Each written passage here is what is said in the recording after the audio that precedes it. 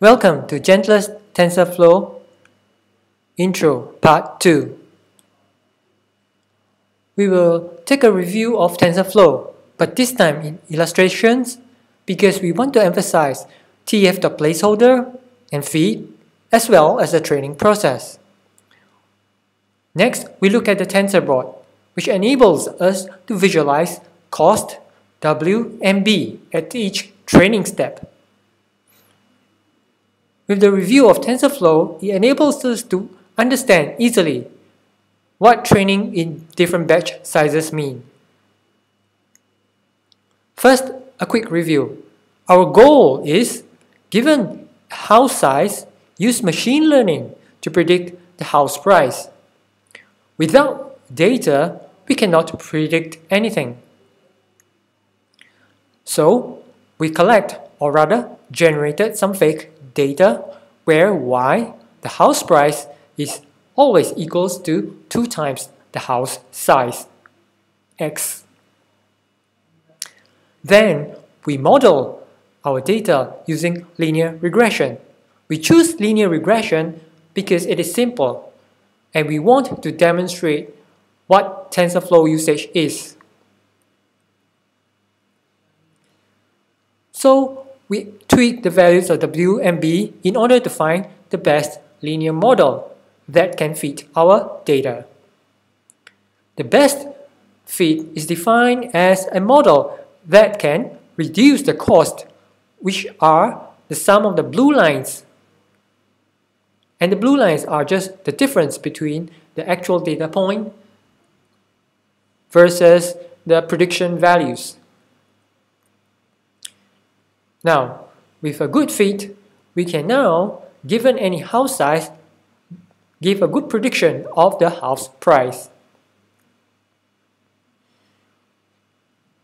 In the previous video, we model TensorFlow.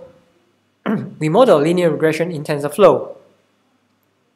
We have to model the linear regression, which is y equals to wx plus b. We also have to model the cost, which is the least squared difference. For ease of understanding, just think of cost as the absolute difference between the predicted value minus the actual value. Y is our prediction. And to get a good prediction, we must have good values of W and B, which we need to train. To get good values for W and B, our goal is then to minimize the cost, which is minimizing the actual house price versus the predicted house price. To do that, we need to do training, which is basically gradient descent. So what is training exactly? Now we start with some values of B and W. We feed them into the TensorFlow graph. Then we take a data point from our data set and feed it into the TensorFlow graph. Now we have values for W, B, as well as an X. This enables us to make a prediction Y. We also have the actual value, which is Y underscore. And now we can calculate the cost, which is the absolute difference between the actual value, Y underscore, minus the prediction, Y. With the cost, we can now do training, which is gradient descent, to minimize the cost. We will tweak W and B such that they will reduce the cost from the viewpoint of this data point. With better values for W and B, we now update them, and this is exactly one training step. With the new values of W and B, we can fit into the model or the TensorFlow graph and choose a different data point. Again, with the new W and B plus the new X of the next data point, we can predict another house price, which is Y. And again, with the prediction and the actual house price, we can calculate the cost. So basically, we will just repeat this for n steps or until the cost reaches a value that we are satisfied with. To create TensorFlow graph, which is basically this thing that we circle in red, we have to use tf.variable to store variables that we want to learn or train, in this case w and b. We also have to use tf.placeholder to be placeholders for value that we are going to feed into the TF graph, in this case the actual data points x and y underscore.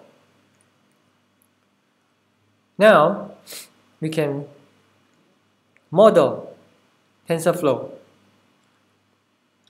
As you can see, w and b will be defined as tf.variable, and for w, its dimension is just 1 by 1 because it has just one feature and one output. For b, it's only reliant on the one output that we have.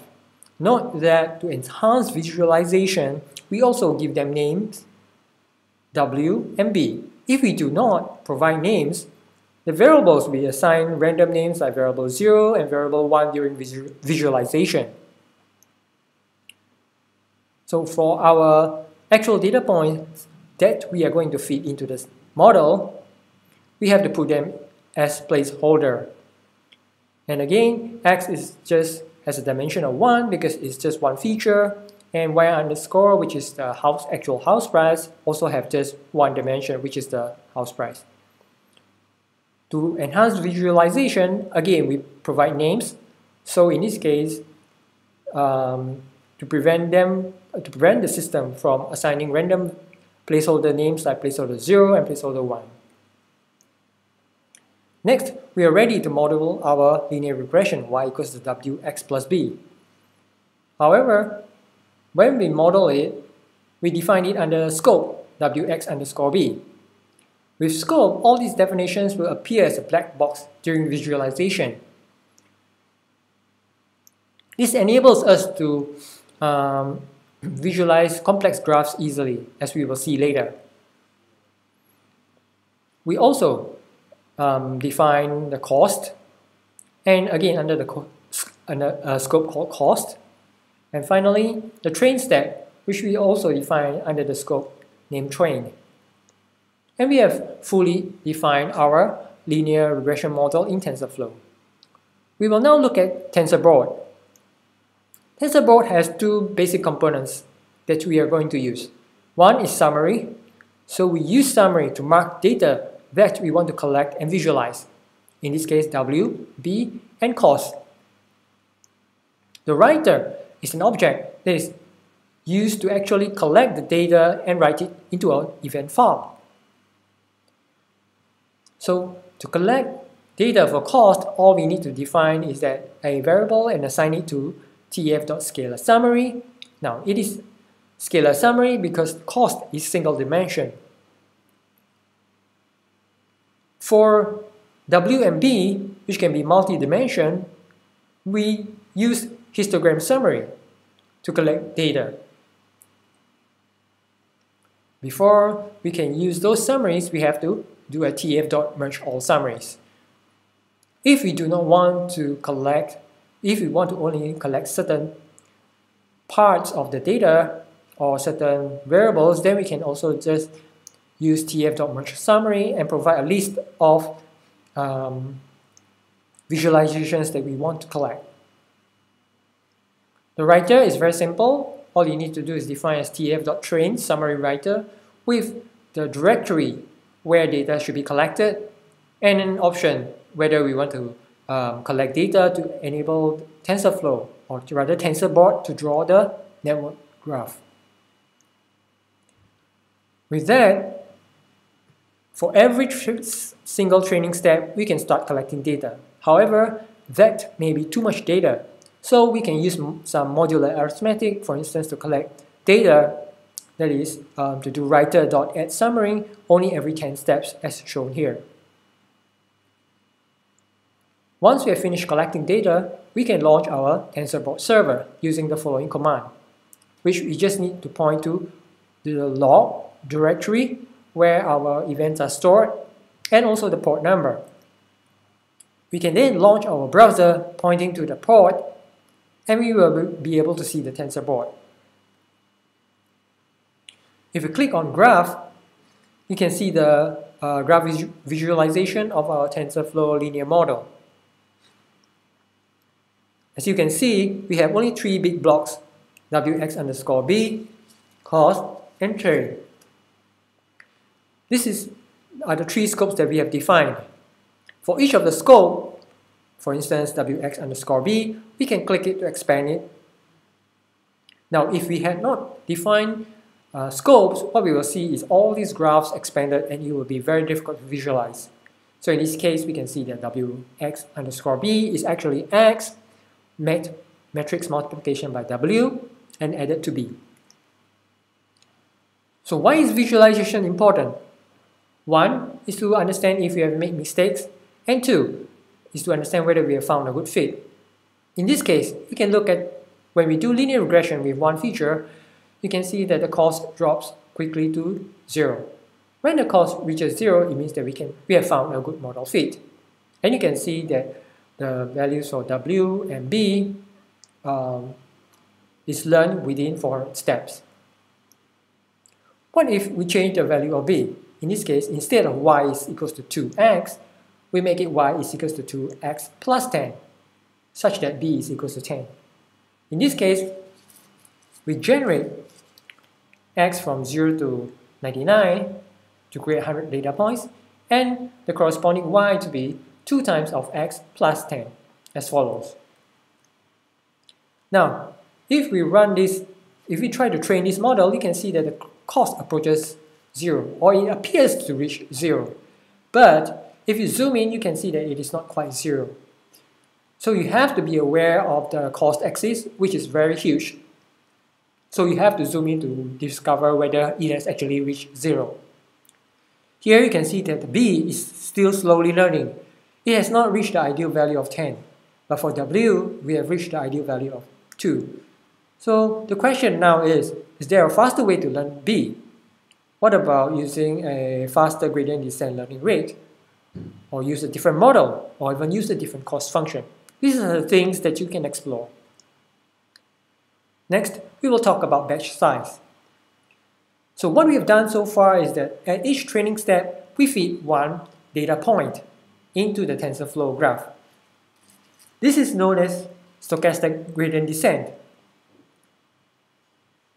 In mini-batch gradient descent, instead of feeding just one data point, you can actually feed a few data points, which we call a mini-batch. In this case, the mini-batch is 3. So the difference is that every time you feed in 3 data points, when you calculate the cost, this is the cost of the 3 data points. And also when you do the training step, you are also trying to reduce the cost from the viewpoint of 3 points in the mini-batch, instead of just 1 when you're using stochastic gradient descent.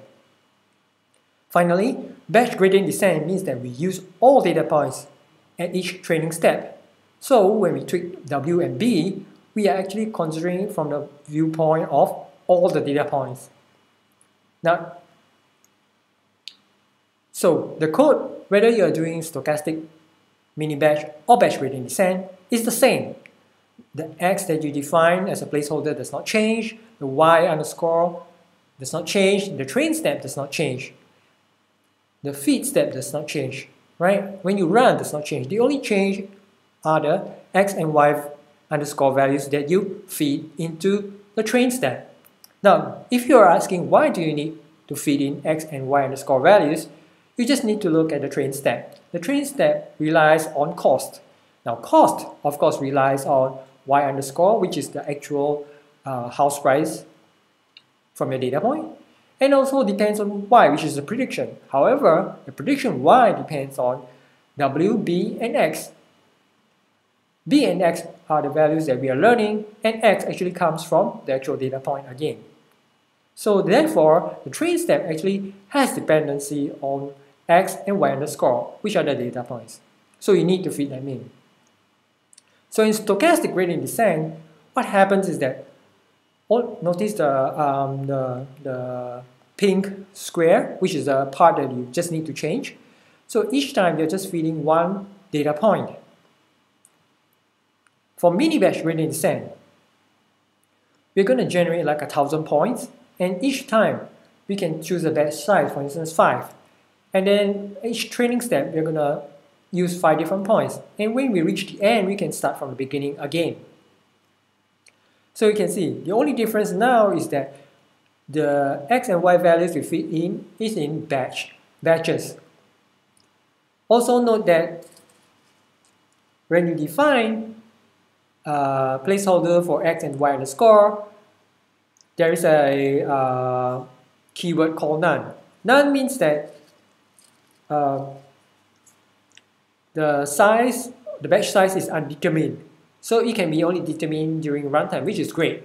That means you do not need to care, you do not need to make a decision of what's the batch size to use when you're building the model. Finally, batch gradient descent means that at every single step, you are using all the points. Again, the only difference in this case is that you do not use a single point, like stochastic gradient descent. You do not use a subset of the points, like mini batch, but rather you use all the data points at each time. So what is the significance of a batch size?